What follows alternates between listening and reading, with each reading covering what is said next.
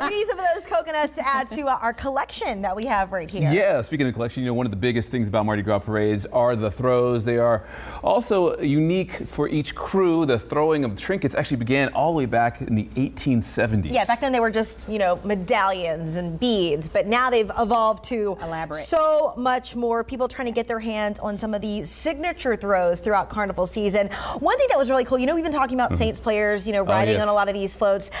I caught this on Sunday.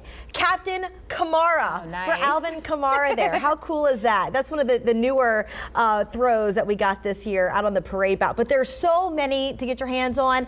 If you're with the crew of Carrollton, they make these custom boots. Christina got one of those this year. This is Christina's. This is amazing. Yes, WDSU, it's got the parade tracker, WDSU on the other side. We also talked about the coconut, which of course everybody wants to get their hands on today. Every single crew member either makes their own or has somebody make them for them, and they each kind of throw those out on the parade route. Very good. Yeah, this is the coveted thing. And of course, the ladies have the Nick's purse. Yes. We also have the Muse's shoe, which has been sitting on my desk for several years now. You can see how much work goes into these things. Detail. There are hundreds of these thrown out during the parade routes every day. People work on these all year long, and Iris is known for its sunglasses. So this is a handmade throw here. Wow. What's interesting, this is a piece of pasta, bow tie pasta with Iris on one side. And of course, they make these. Margaret Orr was the Grand Marshal of Iris this year, and definitely was beautiful. And we've got Tux,